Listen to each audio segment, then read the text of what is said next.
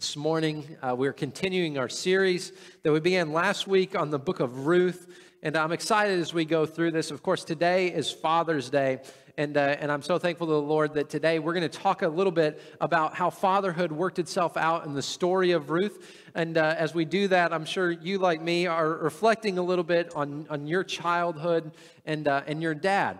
And I know for my dad, I always think it's interesting. Something happened to me the other day that was unusual. I went to take my dad out for lunch for Father's Day on Thursday, and outside of the funeral home where I went to pick him up, my dad's a funeral director, and outside was this old antique, I think it's from the 1950s. It's an antique flower car / hearse. And for the first time in my life, I'm not sure I would say this if Alyssa were here because I don't know how she'll react to this. But for the first time in my life, I thought to myself, you know what? Whenever my dad dies, I wouldn't mind having that flower car. I think that'd be kind of cool to own that. And Melissa might think that's absolutely crazy, and I'm not wishing that my dad died. But it did kind of make me reflect. My dad's a little bit different. My dad's not kind of like the athlete dad. I truly don't know, and I mean this in full love. I don't know if my dad would be able to tell you how many quarters are in a football game or a basketball game. I don't know that he would be able to tell you the number of innings in a baseball game. That just wasn't my dad. But I remember growing up with my dad, every once in a while, I would say, Dad, will you race me? We didn't do a lot of athletic things, but I remember one night we were at Walmart for some reason. It was just me and my dad. I said, Dad, will you race me to the car? Because I thought, oh, my dad, he's not really into athletics. Maybe I'm faster than my dad. And that night, the only time I remember it, my dad takes off on a run. And we raced to the car, and I'm telling you, I remember that, just that one moment. And I think for all of us, we've got moments with our dads that are so special, aren't they? I mean, moments that maybe our dads wouldn't even remember, but there are moments that really are just formative in our lives. And we love our dads so much, and it reminds us, as a dad, it reminds us of the weight of responsibility that we have as dads, doesn't it? And for my dad told me one time, he said, Tim, I've never thought it's fair the way that sermons work with Mother's Day and Father's Day. Because on Mother's Day, right, we always talk about how amazing moms are, and we always kind of uplift moms and exalt moms. But on Father's Day, the sermon is almost always about, oh, how bad dads are. Moms are amazing, but dads, we need to pick up the slack here and be better dads. And so this is what I'm going to try and do today. I don't want to add a weight to you in addition to the weight that you already have. We know it is a heavy responsibility. And yet for us, we need a reminder that in the midst of that responsibility that we have, the only hope that we have to be a dads that leave a true legacy of blessing is to trust in the power of God. And so today we're going to look at the book of Ruth, and we started last week reading just the first few words really in the book of Ruth, and it says this, that the book of Ruth takes place in the days when the judges judged. And we talked about what that means, that it was a dark time in the history of Israel. The Bible says of that time that every man did what was right in his own eyes because there was no God in Israel. And so this was a time when it was really a time of anarchy. It was kind of the wild, wild west of Israel's history where there was no king, where there was no standard. And for a few hundred years, people did what was right in their own eyes, creating a very dark moment. In the midst of this time, in the days when the judges judged, God is going to raise up this woman named Ruth to offer an example of faith. But before we get to that, there are several verses at the beginning of Ruth that we need to understand. And here's what I love. I believe they have something to tell us this morning about fatherhood. Because we're going to talk about a man whose name, we're going to learn in a couple of verses, his name is Elimelech. And Elimelech is a man who lives, and think about this, in the midst of a very dark time. And we're going to look at the decisions that he made that had an impact on his family that resonated down through the generations. And here's what you need to know about Elimelech. There are a few things the Bible tells us. The Bible tells us that he's from the tribe of Judah. He lives in the town of Bethlehem. You know Bethlehem, it's the city of David. And he lived in this time, in this dark time, and he had to face choices about the survival and the health and the flourishing of his family. And that should immediately, I hope, cause us to lean in and to ask ourselves, okay, how did Elimelech navigate this dark time? Because after all, do you not have the feeling that we live in the midst of dark times?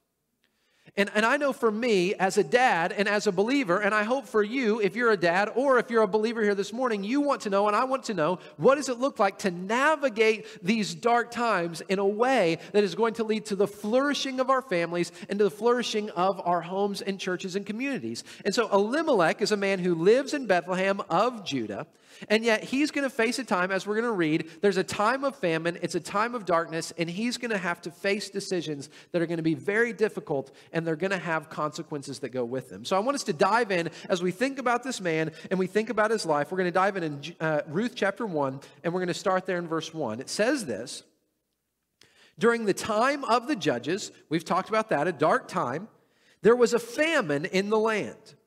And a man left Bethlehem in Judah with his wife and 2 sons to stay in the territory of Moab for a while. Now, I want to pause right there and unpack a few things that the original readers of this would have understood, but we need to kind of unpack it a little bit to understand kind of the historical reference that's going on here. So it says this, first, that there was a famine in the land. And here's what the Bible teaches. In the book of Deuteronomy, it says this, that for the people of God, God made a covenant with them, that if they would follow his laws, if they would follow his ways, that God would give them blessing, that God would give them prosperity, that God would provide for them food and all that they needed in the promised land. And you've heard that phrase before, promised land, but I want you to think about this. It's called the promised land because God made them a promise.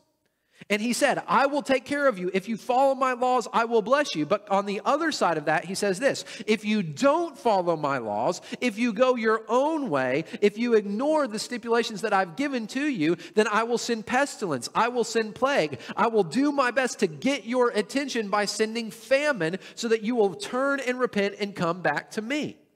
So when it says that there's famine in the land, we're not surprised because the Bible says it was a dark time in the history of Israel. They went through cycle after cycle of rebellion and then coming back to God, rebellion and coming back to God. And apparently this is a moment when God allows a famine to take over the land in an effort to get their attention.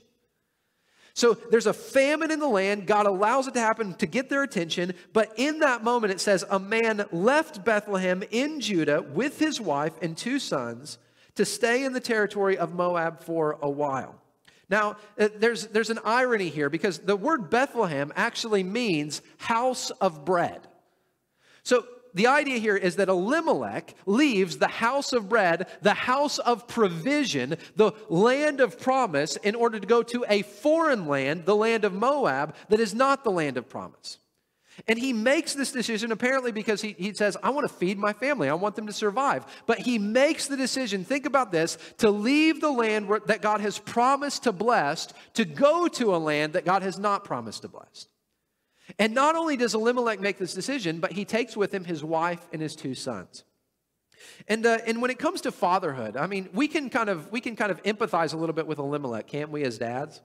I mean, one of the hardest parts I think about being a dad is knowing that my decisions are going to have an impact, positive or negative, on the family that God has called me to lead. That my failures, that if I make the wrong decision, it is going to have a negative impact on my family and their future. And that's a tough thing to swallow, isn't it? Because here's what I know and here's what you know. The Bible says we will make those mistakes. We are imperfect, we will fail, and no one likes the thought that my failure is going to have a direct negative impact on my wife and my children. But we know that that's true. We can't get away from it.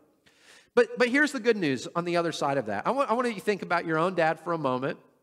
And I think the older we get, the more true this is, that we see that our dads are imperfect, right? I mean, you know that there are stages. When you're a little kid, and I love this with my kids, it's kind of the superhero kind of stage in my kid's life where it's like, okay, dad can't do anything wrong. And the truth be told, Adelaide's kind of a daddy's girl. Selah's kind of a mama's girl. So in Adelaide's eyes, I can't do anything wrong. In Selah's, I'm not sure I can do anything right. But when it comes to that, it goes in stages, doesn't it? When it's kind of like, oh, dad's the superhero, and I want to do everything just like dad. And we know that kind of comes in stages. Of course, as kids continue to get older, older, a lot of times in the teenage years, it goes from dad being superhero to dad knowing nothing at all. And then eventually you get past the teenage years, and all of a sudden, as an adult, here's what's so interesting. You get to see your dad and your mom and your whole family for that matter. You get to see them with a little bit more of an objective perspective.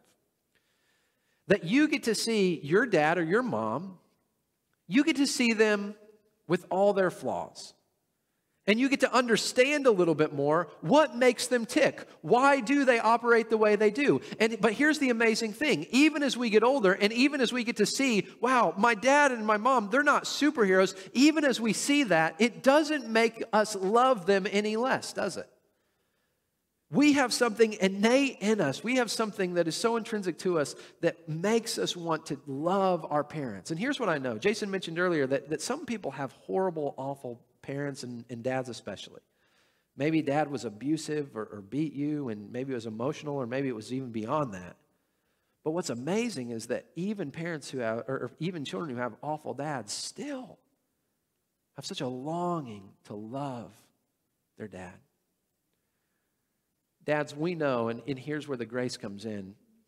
Be encouraged by this. Your children will see all of your flaws. And guess what? Kids see the flaws in their parents really better than anyone else. And yet God has wired us so that we want to give grace to our parents, even in their failure.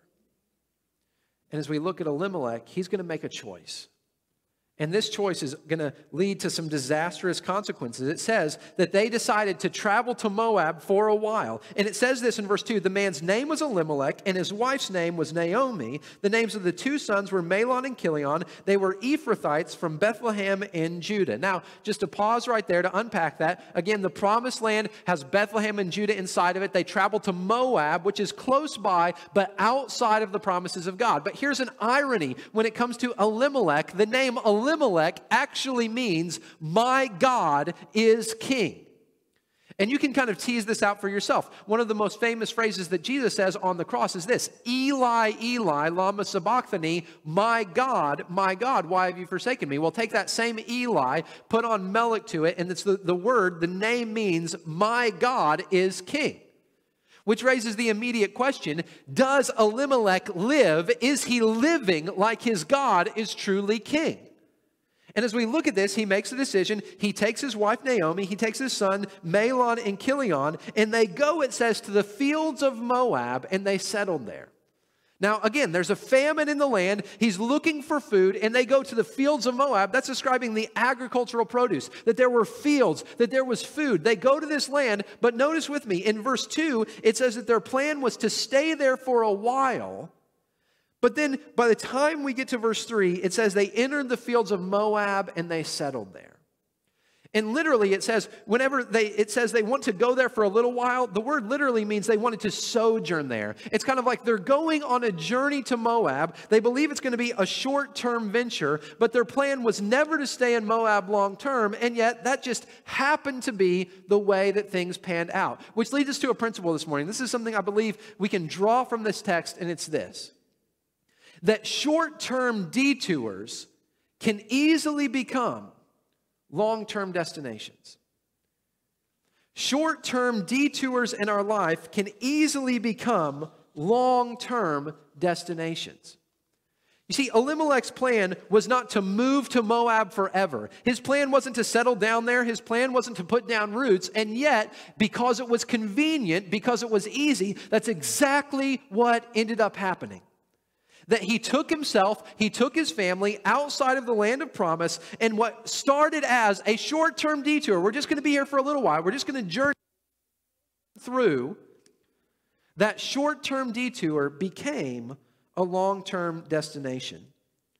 And church, I so believe that that's what happens to many believers.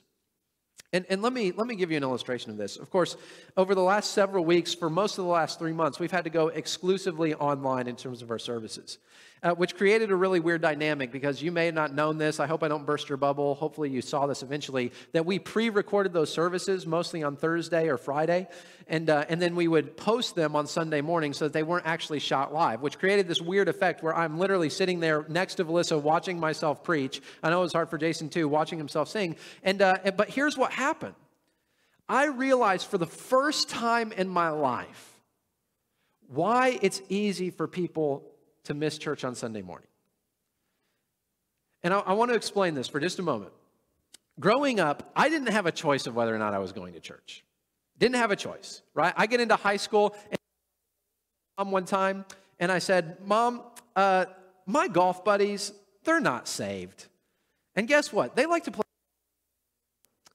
And so I said to my mom, Mom, they really need an example of Jesus with them on Sunday morning. So I think God wants me to go out and play golf with my buddies on Sunday, and that's where God wants me to be. At which point my mom said, absolutely not. You are going to be in church, and you can talk about Jesus to your golf buddies on the 6 other days of the week, but you are going to be in church. I did not have a choice from the time I grew up to the time I left home of being in church. And here's what happened for me, that when I left home, immediately I began working for a church.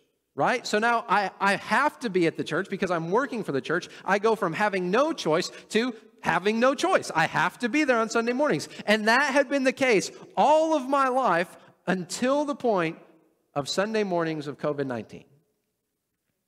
And for the first time ever, I realized, wow, it's kind of nice on Sunday to not have to be one of the first ones there.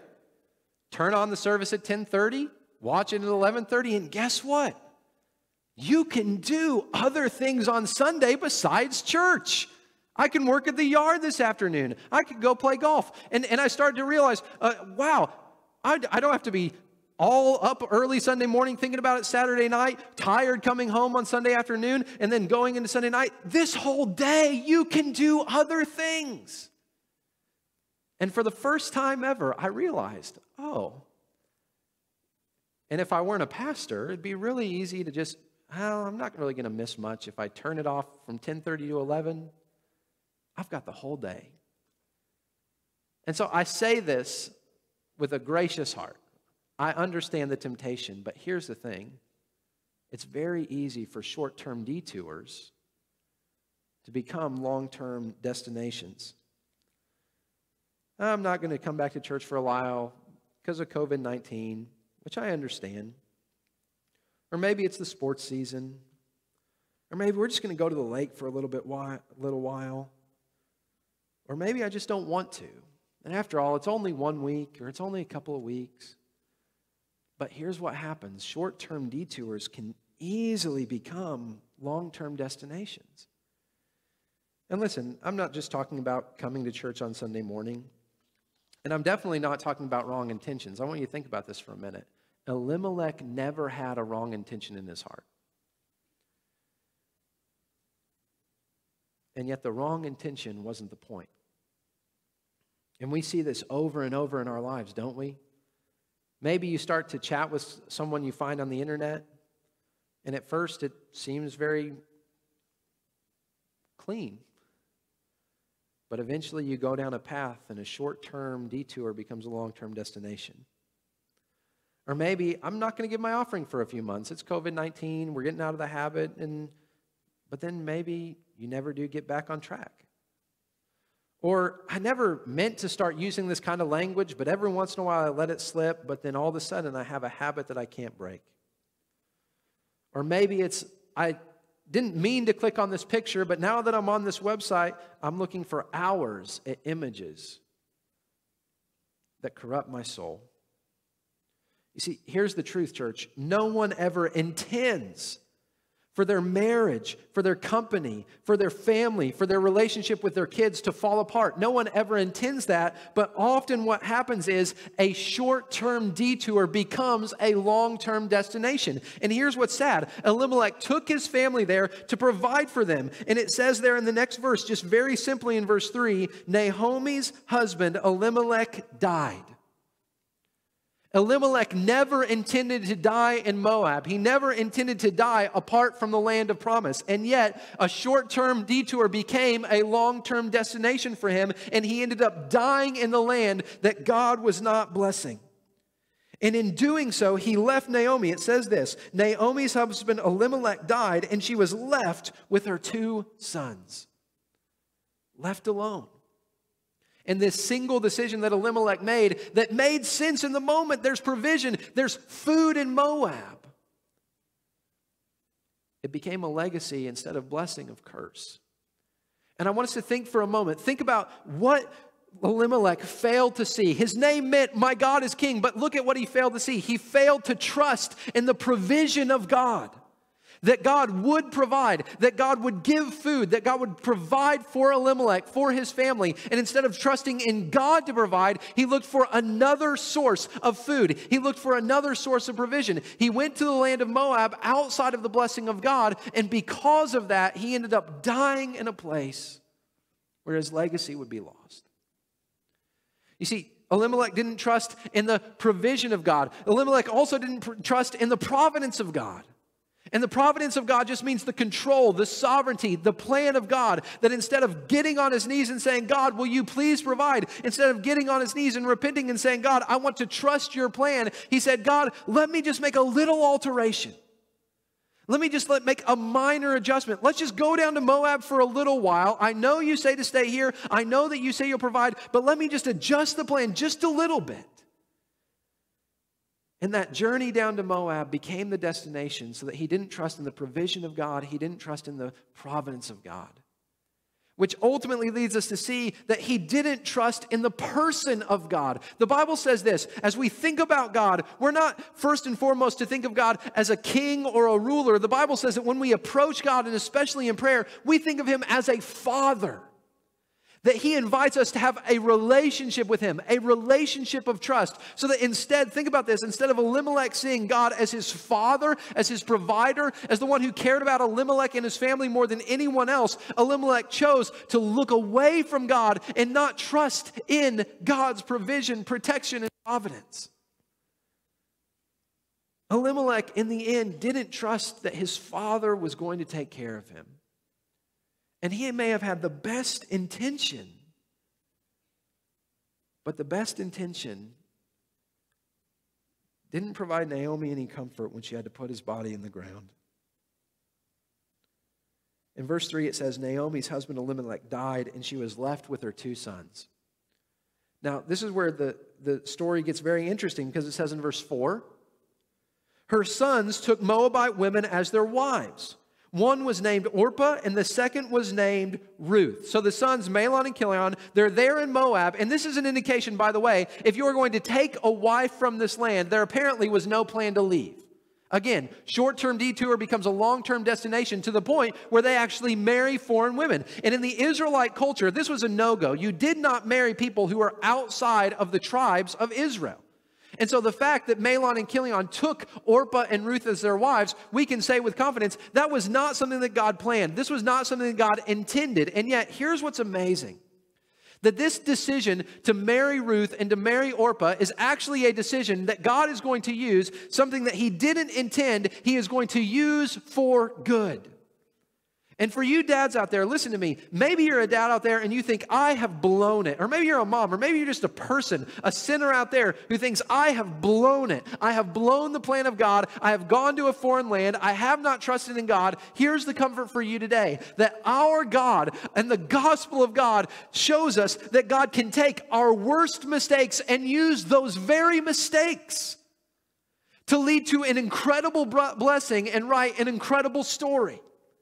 That even though it was not God's will that Elimelech leave, it was not God's will that Mahlon and Chilion were there and marry foreign wives, God is going to take that very mistake and turn it into something good. And we see this as Christians. We are people of redemption. We are not people of perfection. We're people of redemption. Why? Because we believe that the worst mistake in all of history, the worst injustice, the worst case of oppression, the crucifixion of the Son of God was the very deed that God used to do the most good that ever has been done, the salvation of the world, the cleansing of our sins. It all falls on the ability of God to take that which was evil, to take that which was wrong, and to turn that intent into something good. And God can still do that today in your life and in mine. So if you've blown it, know the story is not finished yet. God can take your worst mistake and use that mistake for something good. The sons took Moabite women, one named Orpah, the second named Ruth, and it says this, after they lived in Moab about 10 years,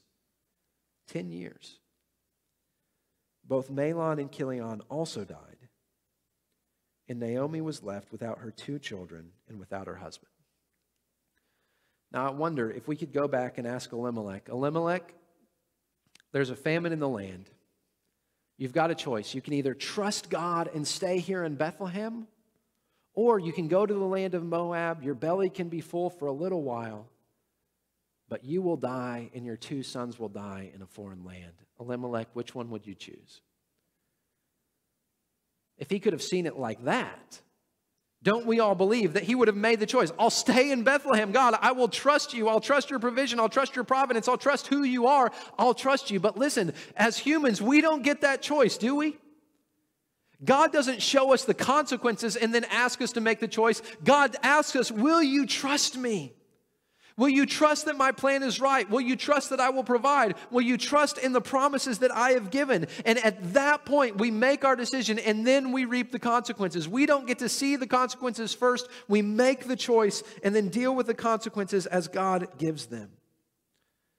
And here's what we see with Elimelech. I am sure that if he had the chance to do it over again, he would have stayed in Bethlehem. Now, you may be thinking, Tim, I thought you said this was going to be a sermon that wasn't going to put a bunch of weight on dads, right? Doesn't it seem like it's been a failure if that's the goal? I mean, look at Elimelech and look at his failure, and you told us, yes, we're all going to fail and our families are going to reap those consequences. But here's what's amazing, is that as believers, we believe that even when we've messed up, even when we've blown it completely, that God can take that very act and turn it into good. And here's the good news. Elimelech died. But if you are listening to this, you are not yet in the place where Elimelech's at. You still have a chance to turn it around. You still have a chance, listen, to ask God to pour out His grace into your life in such a way where the legacy that you leave, instead of a legacy of cursing as Elimelech left, is a legacy of blessing. And so I want to ask you a simple question this morning. Is the legacy that you are going to leave as a dad, is the legacy that you are going to leave as a believer, will it be a legacy of blessing? Because here's the truth. We're all going to leave a legacy. We are all going to leave a legacy behind, and the only question is, will it be a legacy that we want to leave behind?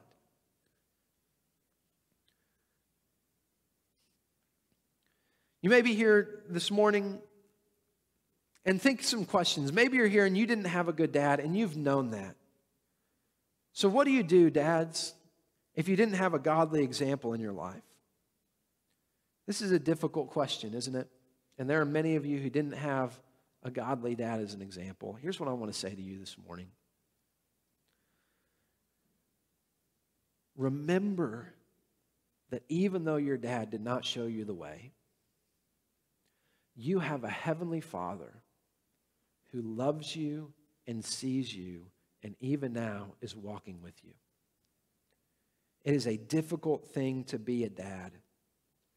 But your heavenly Father has not abandoned you and will never abandon you. And here's the amazing thing. Your kids do not need a spiritual superhero.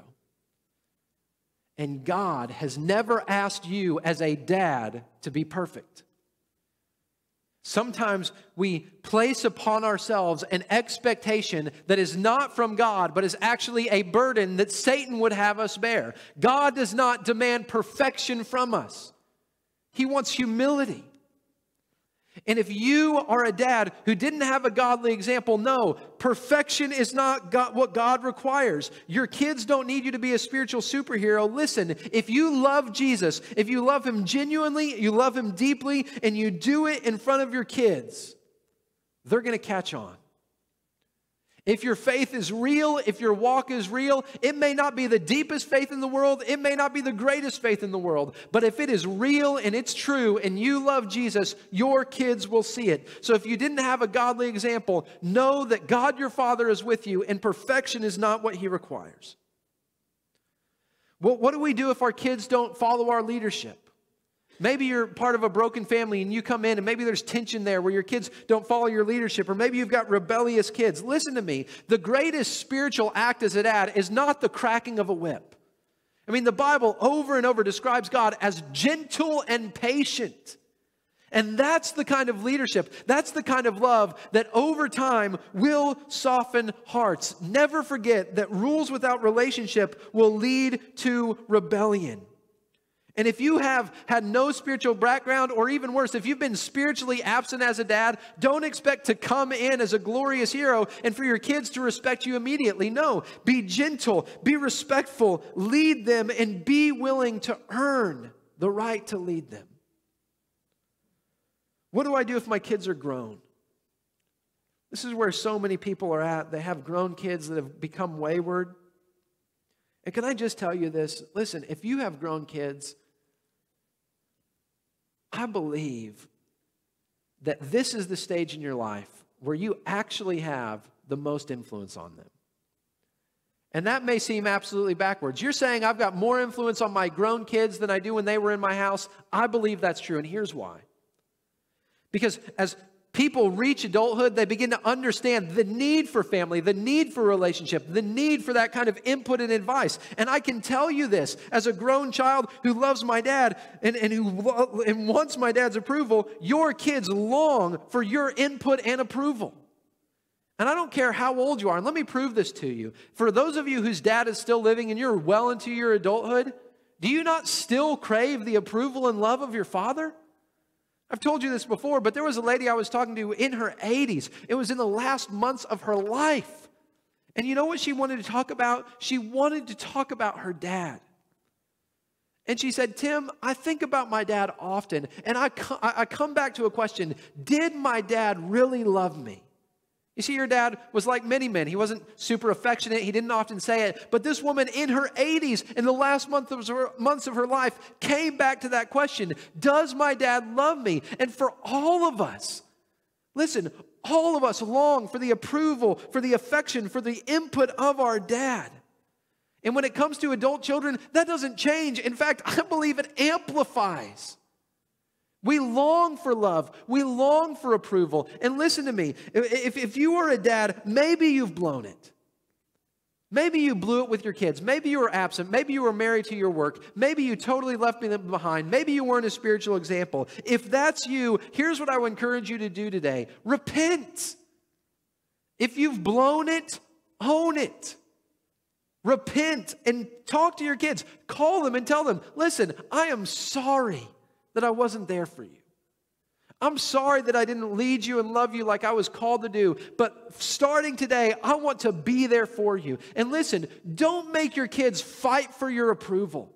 I mean, there are people who their entire life are motivated by some kind of complex that I've got to prove that I'm good enough, that I've got to earn the love of my mom, or I've got to earn the love of my dad. But think about this. That is not how our Heavenly Father treats us. Our Heavenly Father loved us before we ever loved Him.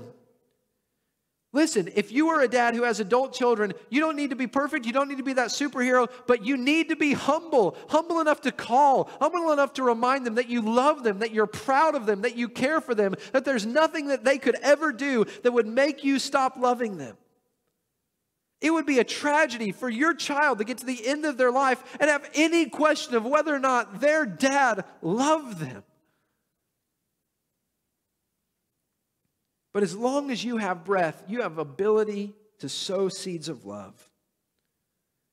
The greatest example you can give to your kids, whether they're grown or not, is to be a humble man who walks in repentance. In fact, I was thinking about this. The people that I will apologize to more in this world than anyone else are my wife and my kids. Why? Because I'm a sinner. And when I do something wrong with my kids, I don't want them to see a dad who just goes away and hardens up. I want them to see a dad who's willing to say, you know what? I am sorry. Daddy shouldn't have talked like that. Daddy shouldn't have said that. Daddy shouldn't have got angry like that. Will you please forgive me? And then let them see that their daddy isn't perfect. And that way I can point them to their dad who is. Well, maybe you're here this morning and you're asking, what do I do if I'm not a dad? There are many men who aren't dads and don't get to leave that legacy. But think about this. I reflect on this from time to time, that the two most influential voices in terms of Christianity were Jesus and Paul. And guess what? Neither Jesus nor Paul were ever married or had children. And yet they left this incredible legacy. That it's not just about our physical children, but we have the ability to leave a legacy of faith for all that God places in our path. So if you're not a dad, listen, that doesn't mean that you don't still have a legacy. And for every single one of us, moms, dads, men, women, boys, girls, we all will leave a legacy. And the question is, will we leave a legacy of blessing? So in every case, we need to be, as dads, those who let our kids know we love them, we're praying for them, we're for them, to not be afraid to tell them that, to not be afraid to break whatever cultural barriers we think exist in terms of showing love and affection, and for everything else, to make sure they know they do not have to fight for our love. They don't have to earn it. It's freely given. And for husbands, for dads, God has given us an incredible opportunity for leadership. He never asks us to be perfect. And listen, and this is where, if you're feeling the weight of it, if you're feeling the guilt of it, here's what I want you to hear. That God knows that we are inadequate for the job. That God knows that we don't have what it takes. And yet He promises us, as the Father of us all, that He will give us the grace and power and wisdom that we need, not to be perfect, but to be able to leave a legacy of blessing. You see, our hope isn't in our ability. My hope is not in my ability to be a good dad. My hope is that I have a heavenly Father who loves my kids, who loves my family, who loves them more than I could ever imagine. And that Father promises that He will not leave me. He promises that He will not forsake me. He promises me that according to His glorious riches in Christ Jesus, He will give me all that I need. He promises to supply me with patience and gentleness. And listen to me, you may be here today and your faith may be simple, but if you have a genuine faith and a genuine trust in God, He will use that to leave a legacy of blessing. But listen to me, the first step is this. If you are in the fields of Moab, if in your life right now you are ignoring God, you need to stop ignoring Him and start depending on Him. Come to Him. And here's what He says, all you who are weary and heavy laden, come to me. My yoke is easy, my burden is light, and I will give you rest. Stop ignoring Him, and listen, whether or not you've been intentionally ignoring Him or not, doesn't matter. Get away from that field of Moab and come back to Bethlehem. Then the next step is simply this, to humble yourself before Him and seek His face. Because being a dad is not a mantle that we can take up with a prideful spirit. It's a mantle that we have to take up every day on our knees, asking God to give us what we need to lead our families to a legacy of blessing. And listen, the amazing thing is this, God will. He'll do it. And for many of you here who are here today, you know the impact of a dad who loves the Lord, not a dad who's perfect, because there are none. But the impact of a dad who loved Jesus in such a way that that love passed on to his kids. As we look at Elimelech, as we look at the story, I guarantee you if Elimelech could, he would do it over again. He didn't get that chance. But listen, if you're still alive, you can still live like my God is king. What legacy will we leave? And as I end today, I end with a song that I hope will be true of me. And listen, for you dads who are feeling the burden, go to Jesus and let him take that burden from you so that this would be true. May all who come behind us find us faithful. May the fire of our devotion light their way. May the footprints that we leave, lead them to believe. And the lives we live inspire them to obey. Oh, may all who come behind us find us, listen, not perfect, but may all who come behind us find us faithful. Let's pray.